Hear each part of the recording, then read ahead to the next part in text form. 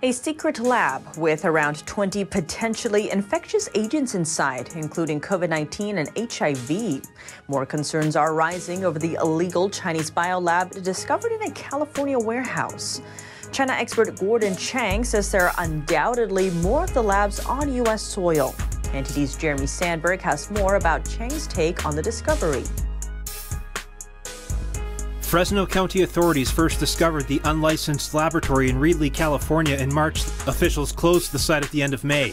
The lab was operated by Chinese medical company Prestige Biotech. It contained at least 20 potentially infectious agents, including the CCP virus, HIV, hepatitis, herpes, E. coli, and malaria. Roughly 1,000 white lab mice were also found. China expert Gordon Chang told NTD's Stefania Cox it would be safe to assume more labs like it exist in the U.S.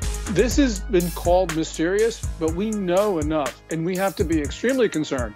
This lab was supposed to be making COVID-19 and pregnancy tests, but they found a lot of things in the lab that are inconsistent with that explanation, including at least 20 agents for various diseases. And also, there were about 1,000 white lab mice there that were genetically engineered to carry pathogens. So we have to assume that this was a biological weapons facility in the United States, probably was going to spread disease in the months before the Chinese planned to launch a war in Asia.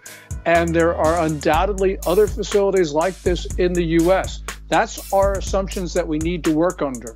The lab was found roughly 40 miles from Naval Air Station Lemoore. I think that the purpose of the lab was maybe not so much infecting personnel at a military installation, but just a general biological weapons attack on the American people. Chang says it's an act of war, and those involved should be sent to Guantanamo indefinitely until the matter is sorted out. I think this is part of China's plan to weaken the United States. With regard to COVID-19, I think it was genetically engineered, maybe 98, 99% probability of that.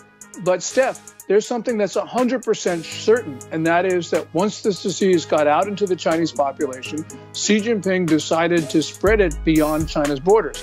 At critical times in December 2019 and January 2020, they lied about transmissibility. They told the world it was not contagious when they knew that it was. And while they were locking down their own country, they were pressuring others, especially the U.S., to take arrivals from China without restrictions. You put those two things together, and the only conclusion is they wanted to spread this disease. Now we find this facility in Reedley, they want to spread another disease. A federal criminal investigation into the lab is ongoing. Jeremy Sandberg, NTD News.